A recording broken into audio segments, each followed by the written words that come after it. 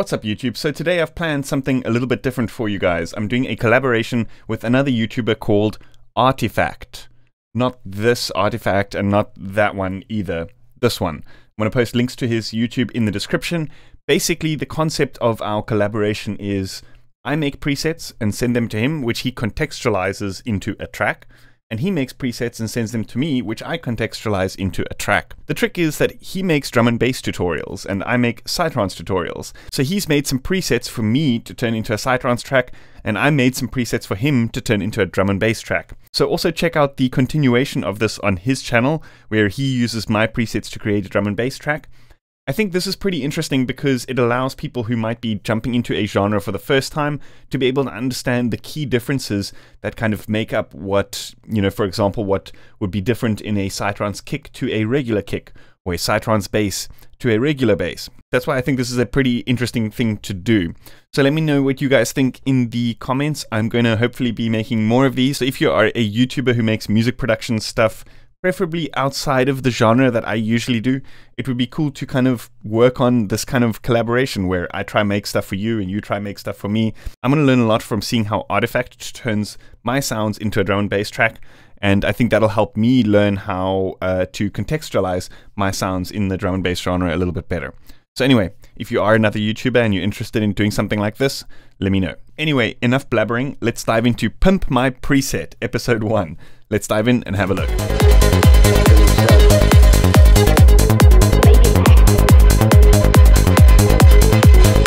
So like I said, Artifact has prepared a couple of sounds for me to start a project. So I see he's created a couple of loops, so with a kick and that kind of thing, as well as a couple of vital presets, which we can look at, what might be, what we might do differently to contextualize it into something a little bit more Psytrancey. So what I want to do is I want to show you what this sounds like before we actually dive in. So these are all just the raw samples that he sent me.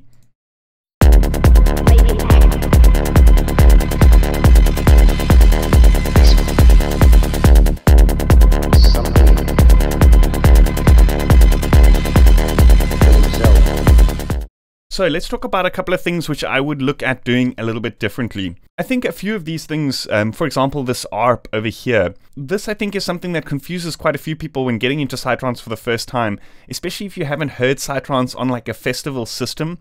Often we assume that the kind of 16th grid sound, that da-da-da-da-da-da-da-da. Often if we're coming into Psytrance for the first time from another genre, we assume that that is like a low ARP sound as opposed to the actual bass sound itself. So I can see here he's kind of created this as like the ARP, and there isn't really a main bass sound. And I think this is interesting because, obviously with drum and bass, the main focus is on the bass and the drums, and the sound design there is more focused on the bass. So the bass sounds in that genre are often very pronounced. However, when you're listening to Psytrance as an entire mix, I guess the bass isn't as pronounced in terms of its different sound design characteristics and all that kind of thing. So what I want to do is I want to maybe recreate this ARP a little bit into more of an actual ARP sound, maybe something a little bit more melodic. And I want to create a traditional Psytrance bass for this track. What I also want to do is I want to have a look at the kick. I'm also not too convinced by this kick. Maybe we can look at processing the kick to create something a little bit more Psytrancey. At this point, it's feeling like the kick is a little bit techno-y.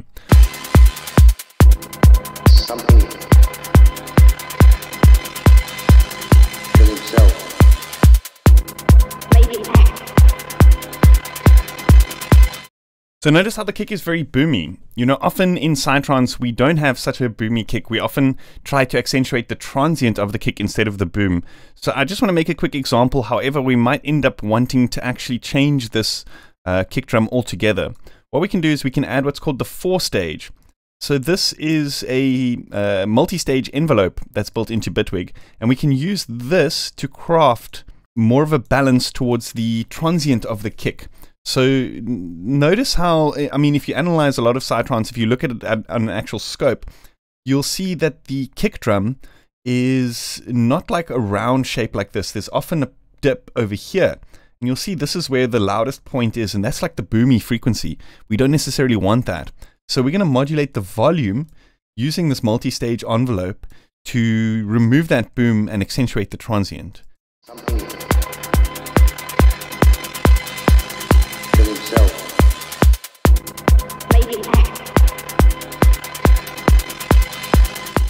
So notice how we've kind of like shaved the kick into more of this kind of like shape. It looks almost more like a fish.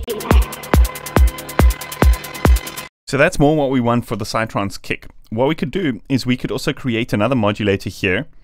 Let's use the 4-stage again. And we can just create a very tight envelope here in the beginning and use this as the pitch modulation, because I feel like it does need a little bit more of that transient.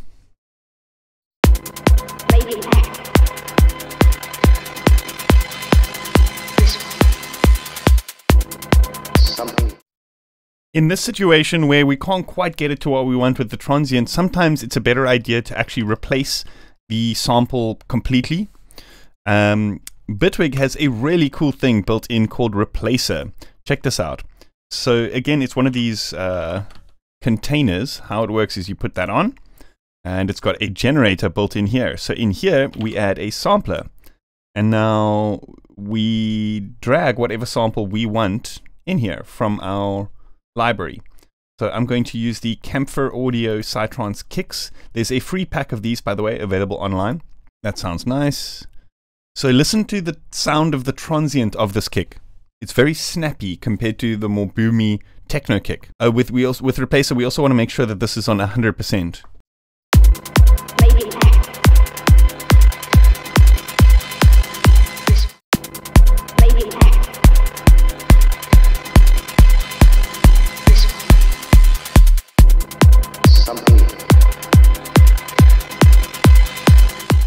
But obviously, because, I mean, it's a Psytrance track, the kick is always on 4/4, we could just add it in as MIDI and remove that kick. I just wanted to show you guys that Replacer thing.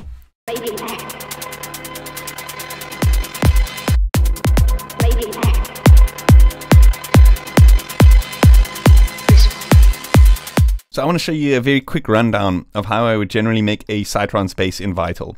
Let's just turn these grid lines down so that I can quickly just make an upward ramp like this, and then let's set the phase to 0, because what we want is we want the phase to retrigger at the beginning of the cycle, and you can also just set it to 360, but depending on the sound, sometimes you might want to offset it ever so slightly so that you hear the transient because of the attack envelopes and stuff. Sometimes you might not want that, but we're going to adjust that later. So anyway, attack envelope we want to turn down to 0 because we want that very first pluck of the sound.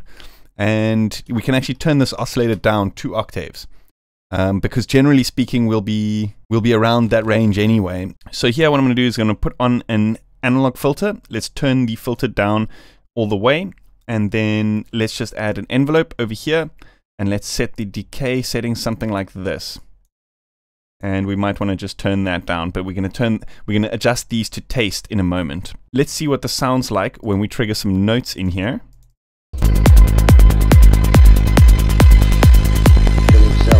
So can you hear how the bass has this instability?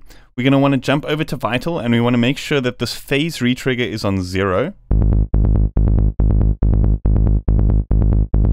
It's all in that filter envelope. That's the Psytrance bass, essentially, all in that filter envelope. No processing, just a nice clean saw, and it's all in that envelope shape of the filter.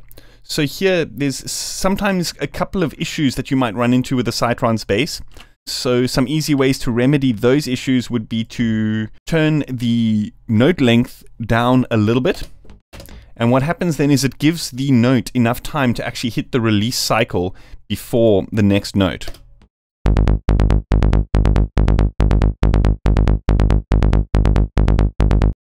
And then sometimes what I like to do is let's just turn the sustain down a little bit just to accentuate the transient of the sound a little bit more.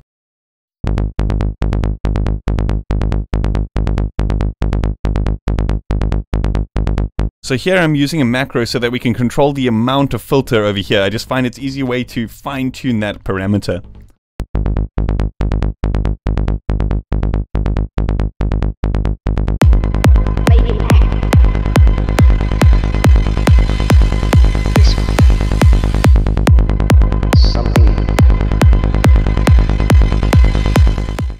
So do you see how this part over here, because the bass and the kick are overlapping over here, there's this kind of boost of the volume.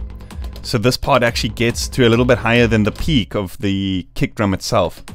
So this is why it's important to use something like side chaining, like an LFO tool or something like that. And then we want these notes to still be quite full. And we want these notes to still be quite full.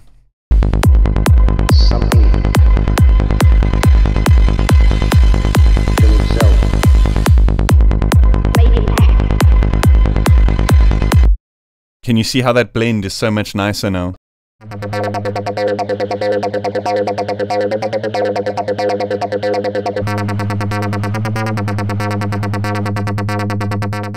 So I think with this one I want to try get it a little bit more melodic. What we can do is we can use something like an arpeggiator, or we can use something like Riffer to actually generate us some MIDI patterns. If we press any device, it should allow us to nest Riffer in here. And it should be able to send that. Okay, perfect. So now it sends Riffer to Vital, all nested in a single MIDI channel. So nice. So here, let's set it to the key that I figured out, which was G sharp. And I'm just going to use the kind of Phrygian minus a few notes scale that I've customized here. And let's just mess with some of these parameters. Let's make it a little bit longer, something like 32.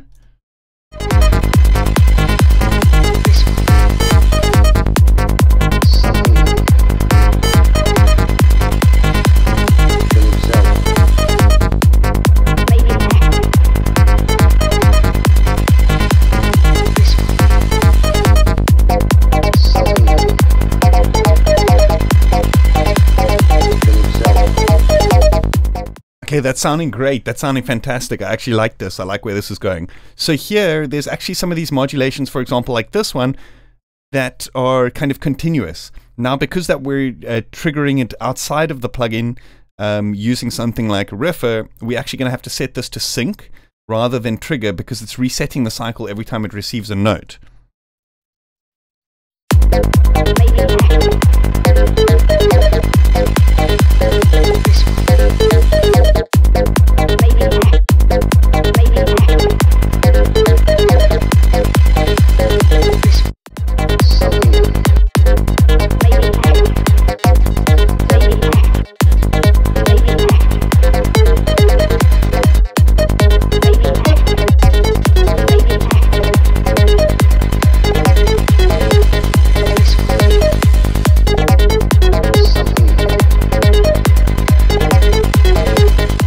So with this one, I think we need more of a sweeping kind of filter type effect. So I'm going to remove one of these macros. Let's call this filter. And let's add a filter here. Okay, so it looks like he's already used this filter. And so how would we add an extra filter if we don't necessarily have one in the patch, or we've used up all of the filters? There are several ways. We could potentially open up an EQ and kind of craft our own filter in the EQ by just doing something like this. And now we just modulate this, and now we've got a low pass filter. Typically with these kinds of things, I want them before the delay and the reverbs.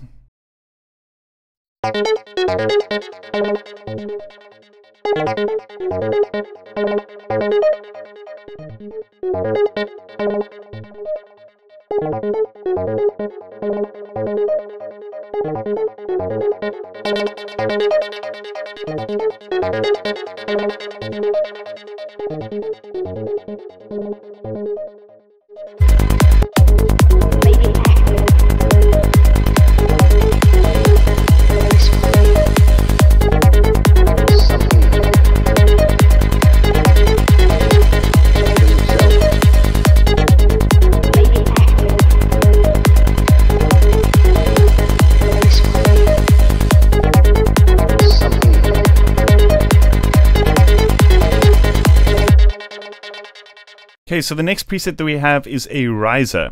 This one sounds cool. It's like almost cinematic. I like it.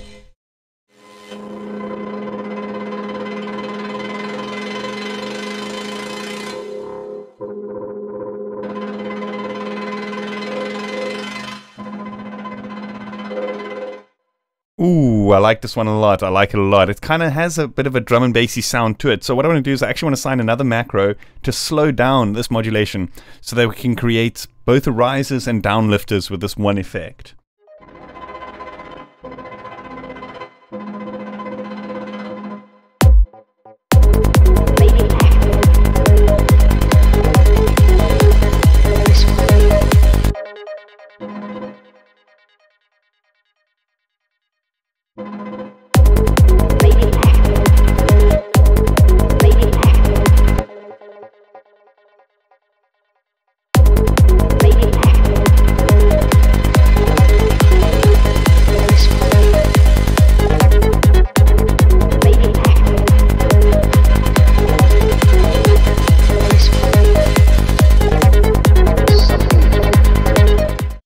Okay, so he's created like a hi-hat pattern generator here. So I guess that means we can remove these hi-hats here and we can create our own hi-hats here by just holding a note.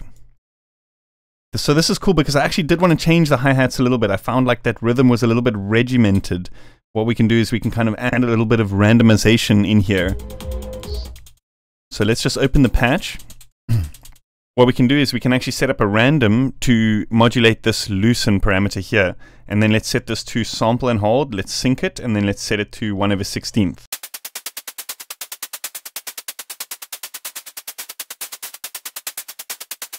And we can also set up a parameter to modulate the panning of the oscillator.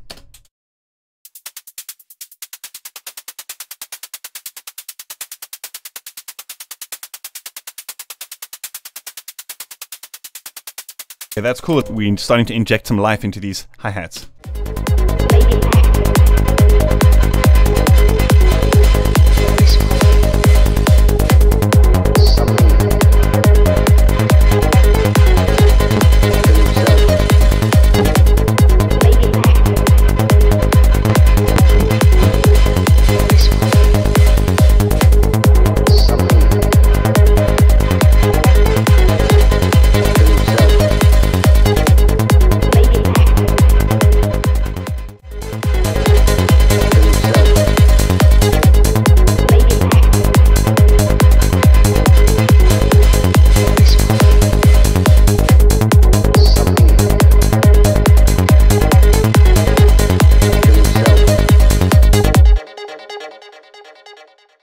Awesome, that is about all that we have time for today. I hope you guys enjoyed that. Let me know what you think in the comments. Big thanks to Artifact for sending me these samples and presets for making this video.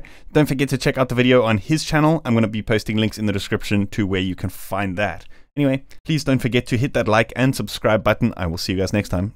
Cheers.